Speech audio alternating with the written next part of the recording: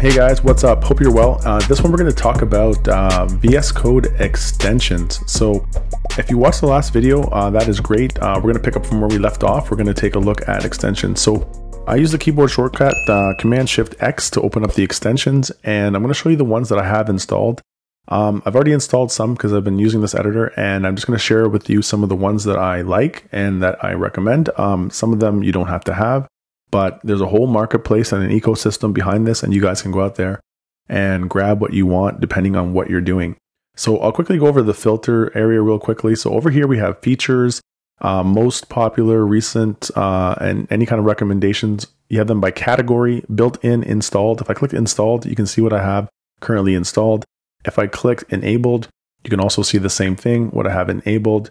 If I clicked by category and say I'm looking for, I don't know, things by testing, it'll show you all the ones that are available for testing. This is another good one actually that I don't have installed, but if you're with JavaScript, I recommend you check that one out. This is really nice because you have a way to kind of look and see what you're looking for as far as extensions and then go and find them. So if you're looking for formatters or you're looking for snippets or you're looking for things around data science or whatever, you can just go grab those. You can also check what's installed, what's enabled, and you can do a refresh over here. So you can kind of refresh that. Then we can kind of go over here under this, like, I guess, horizontal kebab menu or drop down. And you can set your extensions to be auto updated, or you can enable them, or you can enable all extensions, disable them if there's something going on and you want to just shut them all down. This is the one to do so. This one here, there's a file extension called .VSIX or VSIX or whatever you want to call that, where you want to manually install an extension, and there's a gallery of extensions out there. If you want to go look them up, give that a quick Google, and you would install those ones manually that way if you wanted to. You can start by checking for updates. So I'll just quickly run through. Looks like everything I have is up to date. You can search manually here in the marketplace. So if you were looking for something like, for instance, we're looking for this one here, and you can just quickly search. If you click on it, it'll give you a little bit of a description and a rundown of what it's about, how many people have installed it, how popular it may be, what framework and what it's for. And if you click install, it will install that. So it'll take a moment, it'll install. And when it's done, it'll leave you with some options on how to configure this and how to set that up. So do read that, follow any kind of tutorials or anything that they have, or ways to make this useful for you, or any keyboard shortcuts that I recommend for sure. So the ones that I have going on right now, so I'll go back to my filter and I'm going to go to the ones that I have installed. I work on various different things, so I have different ones installed. You may not need these plugins, but this one's ideal for if you're using Alpine.js or any kind of framework thing dealing with Alpine. This one I like because it does auto close tags. So if you write a tag, if you're working with HTML or any kind of thing, XML or whatever, and you write a tag, it'll automatically close it for you. And this one also helps with the counterpoint to it. It's just the renaming of tags. So if you rename a tag and you highlight it, it does that. I think some functionalities are built into other editors and things, just that it does this out of the gate. But at one point, I think VS Code, you had to find alternatives for this stuff.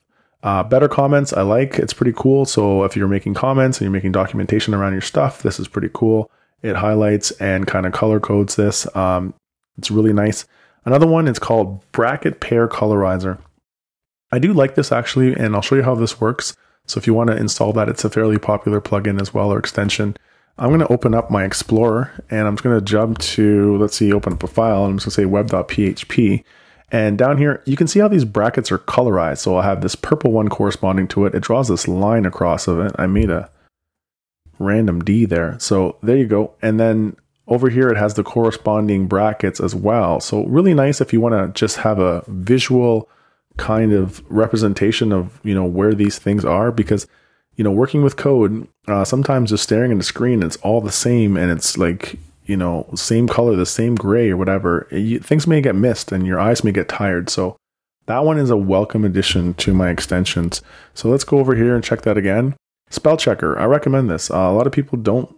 Certain things, your IDE or editor might complain because it doesn't understand the word. So you'll have to add that word to your vocabulary for your specific profile. I do like this one. The .env one, I like this one as well, because sometimes when you're working with Laravel projects or any kind of PHP project or something that has a .env file in it, it becomes kind of hard to read, and it's just, well, not that pleasant. So I'll open up my Explorer again. I'll jump to my .env file, and you can see it just kind of color codes this stuff and highlights values for you. Makes it a little bit easier. And I think at one point, if you have duplication, like multiple things in here that are the same, it'll also flag and give you a warning. Does it say you have the same thing twice? I know that works in PHP Storm, but I believe it's also the same in VSCode. Let's jump back. I work with spreadsheets from time to time, so this one I like. You don't have to have it. It's just, makes it nice and easy to work with, CSVs or .csvs inside of this. Git Lens, that's a whole beast on itself. Excellent plugin. When we get into Git and things like that, you'll welcome this one as well. I recommend getting it. If you're working with HTML and those kind of things, you need some support here. This one I like too. ES6 code snippets, wonderful. Laravel snippets. This extra IntelliSense, it does have its pros and cons, but sometimes it kind of gets in the way and it conflicts with this one. When you come from a different type of editor and you have different preferences, you tend to notice the little nuances that you wouldn't notice before. So over here, we also have just my theme. So I like this theme. You can pick whatever you want. All it does for me is sometimes it allows me to do the ligatures and certain things like that. So I get certain things in a certain color. You can choose all sorts of themes. If you just type in themes, I think there's a whole smorgasbord of themes here. You're going to have a ton of themes to choose from. So that's always nice. And you can always pick out what you want and customize your editor the way you want it to be. Down here, I use Livewire from time to time. This is pretty good. So it's not a bad plugin and snippet. Markdown, I definitely use this as well. This is the enhanced version. So if I'm working with a project and let's say I open up something like a README and I want to see the README side by side, Visual Studios, you can click on this. And this is what I think the default is. It's not bad. Looks great. And if we were to close this, I think the alternative is this enhanced version.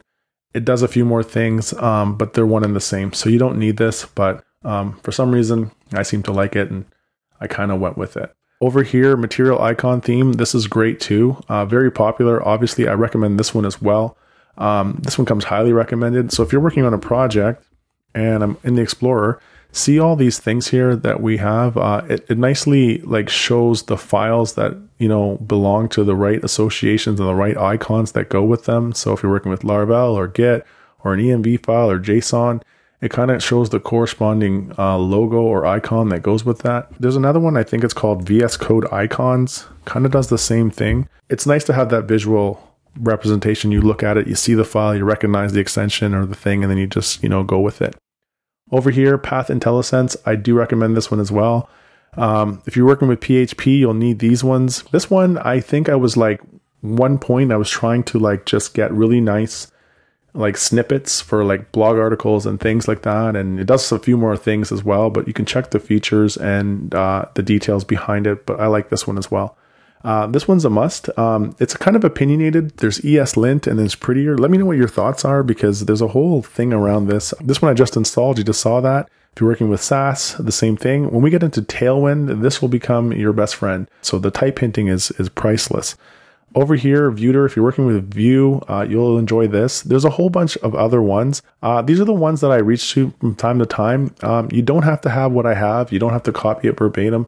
That's it for extensions. I could go into theming on the next one, but realistically, guys, if you take a look at the theme and you just kind of apply it within your extensions and you go to say settings and you type in theme, you can see here that you can apply whatever themes you want. So I won't go into theming. That is it for extensions. I hope you found this video useful. I hope you found out where to get extensions. I hope you also know what extensions you can apply and how to configure them.